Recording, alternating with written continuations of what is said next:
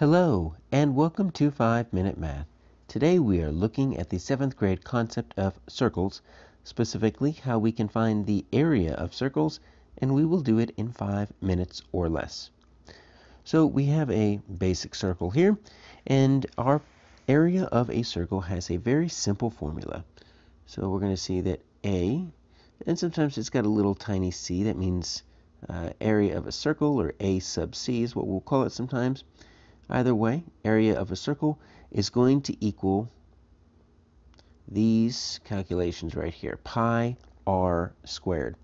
So pi is a constant. It's actually a Greek letter that is about, so you notice I'm going to use the squiggly lines just kind of like the top of pi there.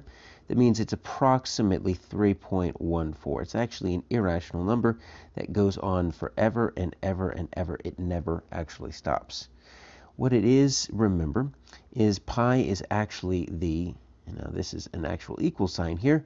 It is the ratio of the circumference over the diameter of any circle. It doesn't matter whether it's 5 miles across or 5 millimeters across. If you were to measure the circumference and you were to divide it by the diameter of that circle, you would always get this pi. And so we always think of the first 3 digits of pi. 3.14 is pretty close, because if we get to that point, we're really not going to change decimal spots to the 10th or 100th spot. So we're looking at that, and now we're looking at our radius. So this right here is our radius. So the radius is an imaginary line, so it's going to be drawn for you.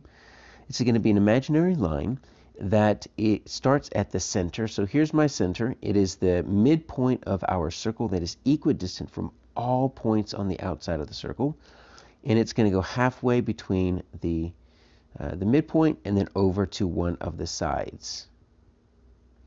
And so that is going to be our radius. That's all we need. We need those two numbers. So let's just give this a number. Let's say I said 5 millimeters, so let's just say 5 millimeters. All right, so if our radius is labeled for us, then we are in business. So first, let's just go ahead and take care of the r squared. So we're going to say pi, it's just 3.14 about.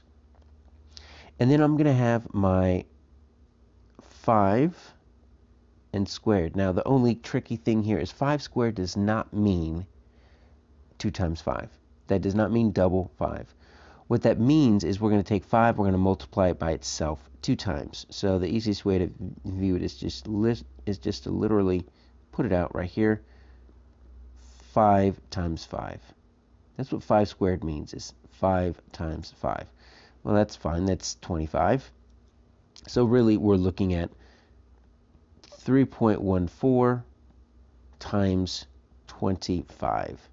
And if we do that, we have got our area. And so, it's an estimate, right? If you just want to do a real quick estimate, it's going to be 75, because 25 times 3 is 75. But, you could pull out your calculator and get the actual answer if you want to. Normally, it's going to say something like round it to the first 2 digits or to the 100th place, because obviously 3.14 is just an approximation of pi.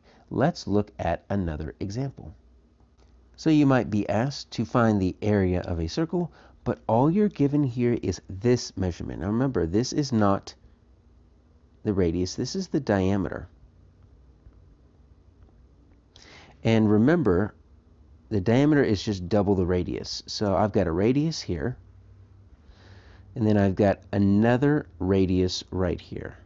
So one of the things we learn about circles is that my diameter just equals double the radius, not radius squared, just double the radius.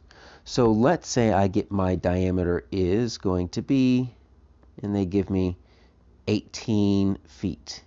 So let's say this whole thing right here is 18 feet, and they still want the area. Well, if area equals pi r squared, well, then all I need to do is find my radius, right? So my radius is going to be half that, that's 9 feet. And then I can just do that. It's going to be pi, then times 9 squared. And so you calculate that out. You can find it even if they give you the diameter.